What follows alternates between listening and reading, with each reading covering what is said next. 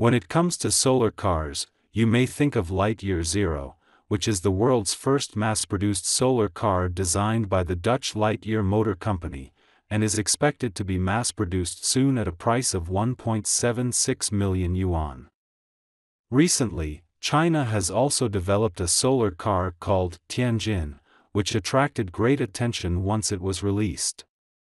Different from Lightyear Zero, Tianjin is completely driven by pure solar energy, does not use any fossil fuels and external power sources, and achieves zero emissions.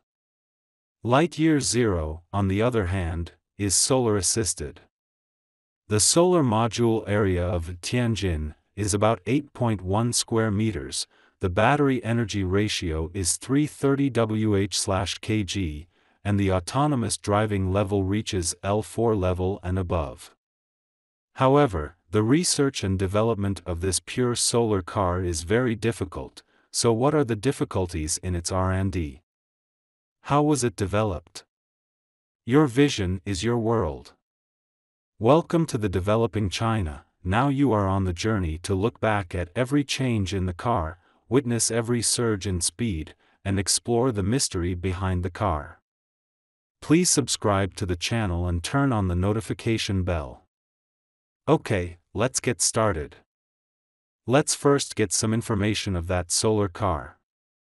The test data shows that in fine weather, the Tianjin's annual average daily power generation reaches 7.6 degrees, supporting a cruising range of 79.2 kilometers. In fact, Tianjin is not the first case to make a bold attempt on solar vehicles. For a long time, many car companies have been trying to use solar energy to supplement energy. As early as March 2010, the F3DM model that BYD put into the market has a version equipped with roof solar panels. The car is equipped with a new roof solar battery charging system. Not long ago, the world's first mass-produced solar car designed by the Dutch Lightyear Motor Company, Lightyear Zero, has started road testing and announced the price. The designer said that if the driving does not exceed 35 km per day and the weather is fine, Lightyear Zero can run for 7 months without additional charging.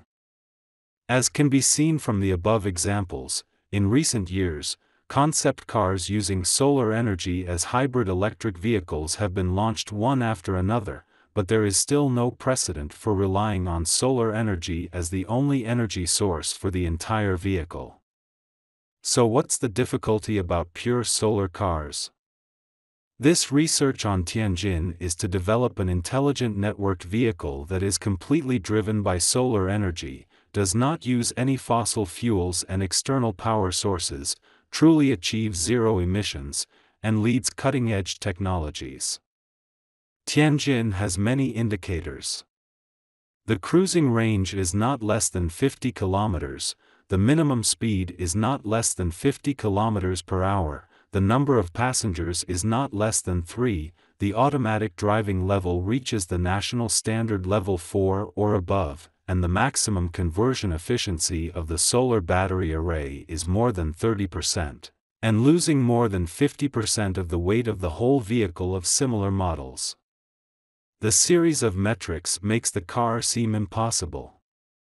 If 1 kilowatt-hour travels 10 kilometers, it means that the car needs to be charged at least 5 kilowatt-hours every day.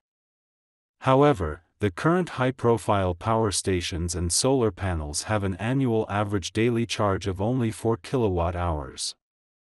At present, the photovoltaic conversion rate of civilian-level solar panels is only 23%, and the difficulty of 30% can be imagined.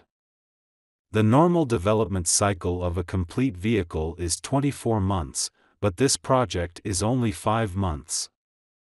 In order to solve this series of problems, Sun Fengchun, known as the first person in the field of electric vehicles in China, and 6 other experts in the field of new energy and new materials gathered in Tianjin, and together with IAT Auto, took over this difficult task. The first difficulty they encountered was how to break through the 4 square meter limit of solar panels, and they had to take into account various needs such as driving safety, internal structure, and unmanned driving. Zhao Jianping, an engineer at IAT Auto, worked overtime late one day. He suddenly saw the bridge open on TV, the bridge body open from the middle, and then stood up again to form a telescopic structure like wings. He got inspiration from it. When the car is stopped for charging, the stacked solar panels can be stretched out through the design of the wings, thus doubling the area. The improvement of solar panels from 4 square meters to 8 square meters has been achieved, while the power generation must support a cruising range of 50 kilometers, and the photoelectric conversion efficiency of the panels must reach at least 31%. They turned their attention to aerospace solar cells. The solar panels on the Shenzhou 12 manned spacecraft and the Tianhe core module have a photoelectric conversion rate of just 31%. Ultimately, they decided to apply space GAAS solar cell technology to the solar car. But they soon encountered new problems. GAAS solar cell technology performs perfectly in deep space, but when the sunlight passes through the atmosphere and the spectrum is greatly attenuated, the photoelectric conversion rate is only 25%. The ground environment is extremely harsh on the solar panel itself and the photoelectric conversion rate, so the selection of materials is very important. There are hundreds of materials, and they can only test one by one. Each material has to undergo multiple tests such as high and low temperature, rain, sand, and vibration. The final experimental results prove that the GAAS solar cells installed on the test vehicle have stable performance and can still generate electricity even in cloudy conditions. The next challenge is weight loss. Is it possible to reduce the weight of the vehicle by more than 50%? The density of aluminum is 2.7 grams per cubic centimeter, and the density of carbon fiber is 1.8 grams per cubic centimeter. The project team initially considered a carbon fiber skeleton for the entire body. However, due to the cycle, it takes 2 to 3 months to manufacture the mold alone. In addition to the time limit, the expensive cost of carbon fiber does not match the project's scalability and the original intention. They can only find other ways. This time they sought the help of Tianjin University. The instrument panel tube beams designed by IAT had to be extruded and could not be poured directly. According to the design requirements, there are 6 metal welding points in the cross-section Tianjin dashboard tube beam. The difficulty of extrusion processing has been increased several times, and higher requirements have been placed on materials. During the test, the extrusion of the profile broke, and the cause of the problem was found. The Tianjin University team adjusted the formula, and the second smelting extrusion was successful. When these problems were solved one by one, a blue and technologically pure solar car Tianjin stood on the proving ground.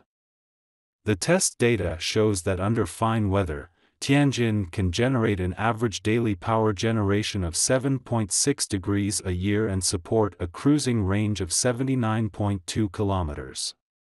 Compared with fuel vehicles, it can reduce carbon emissions by about 25 kilograms per 100 kilometers.